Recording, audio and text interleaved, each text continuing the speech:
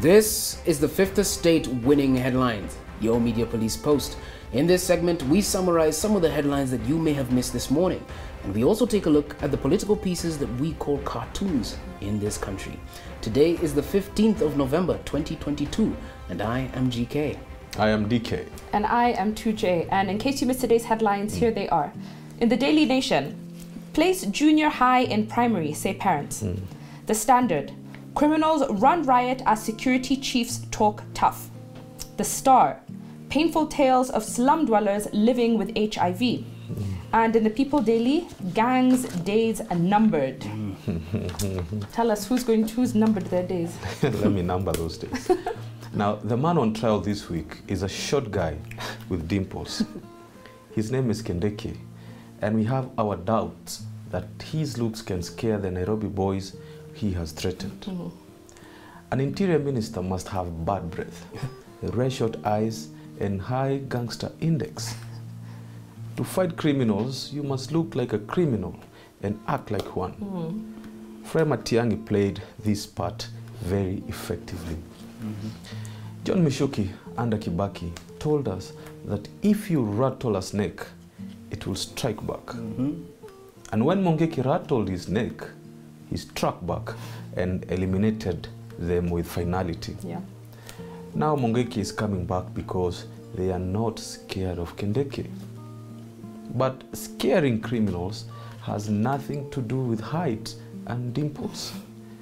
Nicholas Biwott was a short man, and he had dimples like a girl. But Biwott was the most feared man in the history of Kenya. Vladimir Putin as well is a short man. In fact, his cameramen have to kneel when taking his pictures so as to make him appear tall. But today, Putin is the most powerful man in the entire world, not Joe Biden. Napoleon Bonaparte was a short man with dimples. But in 8 years, he changed France and the way bureaucracy works. He introduced the Napoleonic Code that changed how civil service in the world is organized. He was short but brutal. In fact, short men are brutal. And Kindiki should activate this genetic resource. What is my point here? It is not the size of the dog that matters. It is the size of the fight in the dog that counts. Those in social media calling Kindiki a beautiful man with a sharp voice should be put on notice. They are staring at a Vladimir Putin and a Napoleon Bonaparte. Men who are brutal. And as they say, dynamites that blow up minds come in small packages. But to be effective, Kindiki should become a drama queen, just a little bit. At his press conference yesterday, he should have instructed police to shoot and kill these thugs.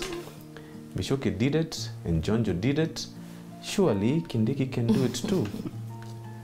Then he should have told victims to run over border thugs the way they do it in Latin America. If a border crosses you, you cross with it.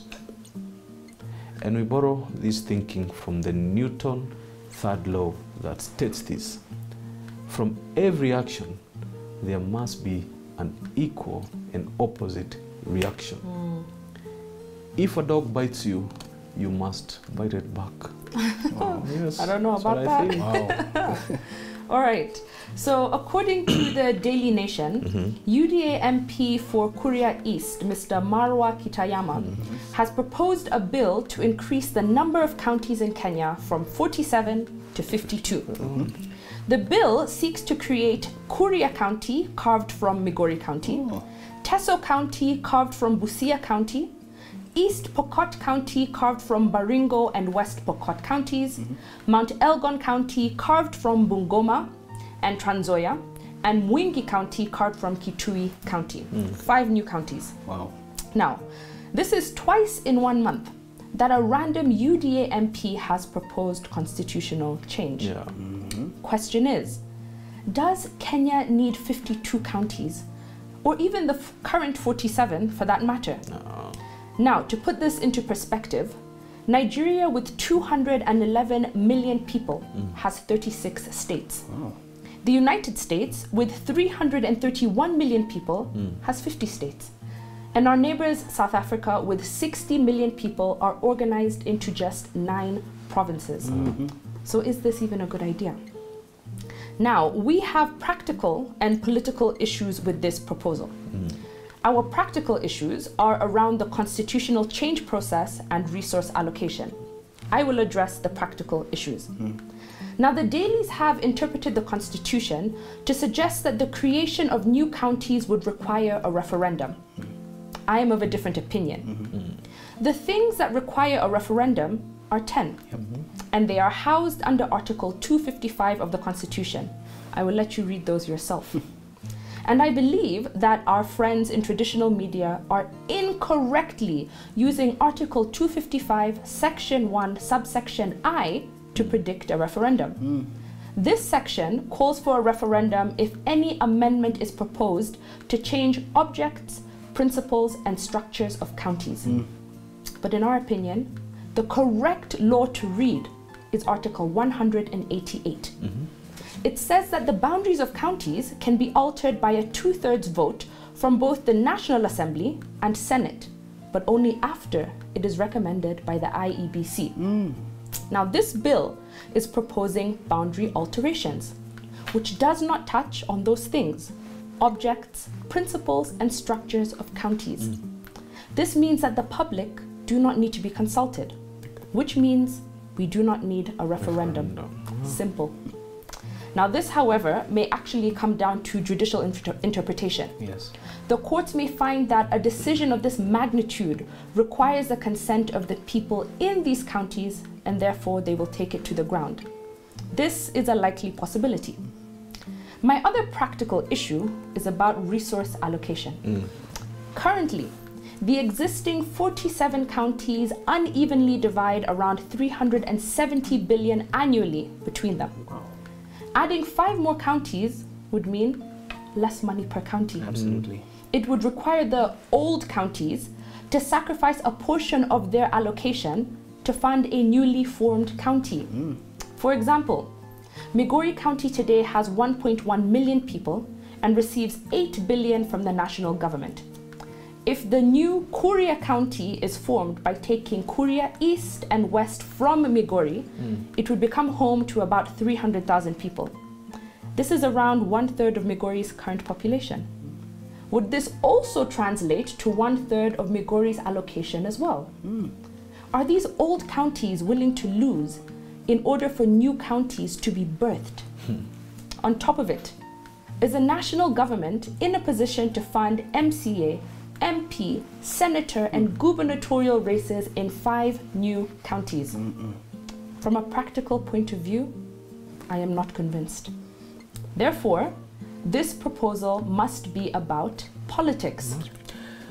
We have predicted that William Ruto is going to repackage BBI for his benefit and give it to country with a new twist. If BBI, as envisioned by President Uhuru Kenyatta, wanted to promote proportional representation, this bill proposed by Kitayama is using the Constitution to do politics for 2027. Is it a coincidence that the breaking of 7 counties to create 5 more is taking place in Raila's stronghold, the same stronghold that Kalonzo may inherit? In our estimation, the creation of these 5 new counties would be equal to 2 million individuals. Could this split allegiances and votes if Ruto is hailed as the solution for marginalized communities? Then why hasn't the same been applied to Kiambu or Nakuru County? These are 2 counties that are exploding with population growth and would benefit from more proportional representation. Is it because this is politics, not development at work? In our view, this conversation on new counties will not see the light of day. And on this, we could be wrong. But with the current budget cuts and impending global recession, it makes little sense to invest in the formulation of 5 revenue-heavy counties. And perhaps the real owner of that bill knows that.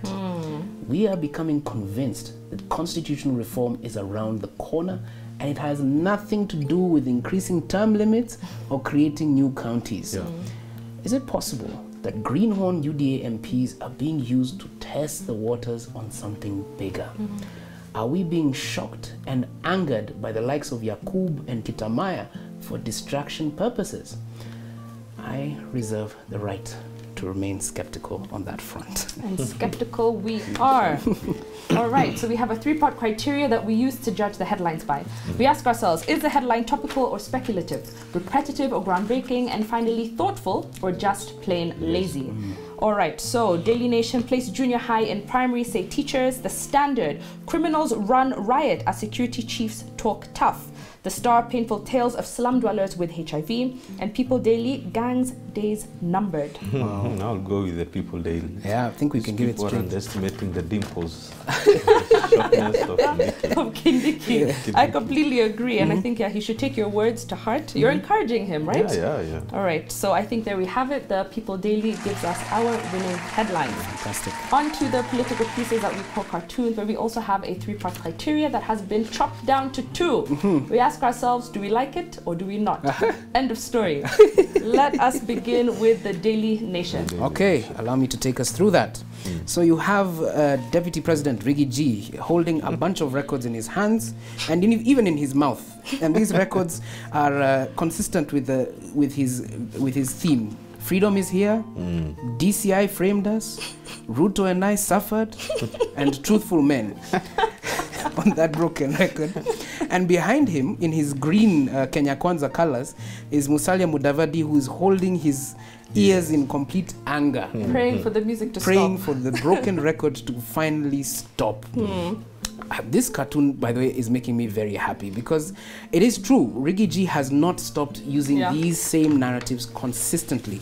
And you have to be a bit cautious because perhaps, and this is a hypothesis that we at Fort Hall have been starting to put out there, perhaps Mr. Mudavadi is looking to take the job of Riggy G come 2027. And that would explain him being in the background because, of course, the context of Mudavadi being there is that over the weekend he called for an end between that blame game of opposition versus the government in Machakos County, which I think was a bit of a shock to Rigathi, being called out by who essentially would now be his deputy as well.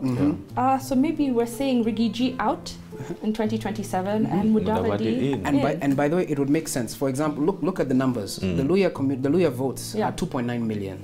The Kalenjin votes 2.7 million. Alone, those two communities will master 5.6 million votes, which can counter the Gema 6 million votes. That's only if Mudavadi can actually get that vote. But on that same note, we must remind Mudavadi as he yaps towards Gachagua that he's not elected. He's failed 2 times and he should not feel that entitled to go after. That is true. He exists in that position at the will of the president. Absolutely. All right, I say let's part that. That's a very great cartoon. Let's look at the Standard. The Standard is a caricature of President Ruto and who is on his crown has replaced the coat of arms with the cross. With a cross. Amen. And then the caption here is that President is trying to remind us that I want to remind the world that Kenya is a sovereign state, my friend. And then the ADC comes back and tells him, Your Excellency, the previous administration sold that to the Chinese too. Wow. This one, how I read it, I see Gado depicted Ruto as a dictator. Absolutely. Because when I look at his attire, this reminds me of one Muammar Gaddafi, who was also talking about sovereignty and those kind of things. And I thought it was pessimistic, but on a second look, I like the way they are doing this kind of narratives. I actually also like it. But I want to ask, very honestly, is this true? What is Has true? anybody sold Kenya to the Chinese? I mean, first of all, our dear friend Onesimus Murkomen, he really hyped up what was in the contents of those contracts and failed to actually show us anything. The real thing. Hot air. Exactly, he blew hot air, right? So I think pessimism, I think it's on the line. But you know what? We love Gado. We'll give it to him. We'll park that or give it at least honorary mention. Okay. Okay, finally, let's look at the Star. This is Ndula. In the Star, we have caricatures of President Ruto and DP Gachagua standing there about to carve Kenya in the midst of a budget crisis. And we have Wanjiko standing there on the side with plates drooling. And the caption here says, just a little longer, I promise. Oh. I think we're tired of hearing just a little longer. Yeah. Of course, here this is in the context of the 300 billion austerity cuts. Oh, yeah. But I also want to offset that with what was in one of the dailies yesterday that spoke about how Ruto had 126 meetings in 60 days. Yeah, impressive. The product of which was $500 billion of money pledged, right? Yes. And I think that also ties in with Bill Gates coming to Kenya. We're not really sure what he wants to do. I think it might be related to the GMO process. But I think the president is trying. And I think we should give that to him. When Uhuru did, dozens of trips around the world and came back with goodies for Kenya, we clapped for him. So I think it's only fair that when Ruto does the same, and I'd say at an alarmingly high and quick rate, we should clap for him as well. Best thing is that Uhuru used to go at night, come back in the morning. You never knew when he was in or out. That's true. But Ruto has been pronouncing it. That's true. Go underground, Your Excellency, please. All right, so what do we call our winning headline today? I would have to request that So winning cartoon, you're right. A winning cartoon. I would have to request it goes to Mr. Riggy G and his broken record. Broken record thing. I love it. We're tired of the Riggy G broken record. Uhuru this, Uhuru that, Raila this, Raila that. Sir, again, go underground. Please. The cartoons were not that bad. I will not throw them down. Well, lightly drop them. Right. All right, there you have it. The winning cartoon comes from the Daily Nation and the winning headline from the People Daily. Now, since we are in the business of inspiring and we want to inspire Mr. Kindiki today, I have a quote from a general, one of our favorite generals, George Patton. And he said, all men are timid on entering any fight, whether it is the first or the last fight. All of us are timid. Cowards are those who let their timidity get the better of their manhood. All right. Don't forget, you can find us on your TV screens. We're on Pang Free to Air, Go TV, and Star Times. Have a lovely evening, and we will see you same time, same place tomorrow.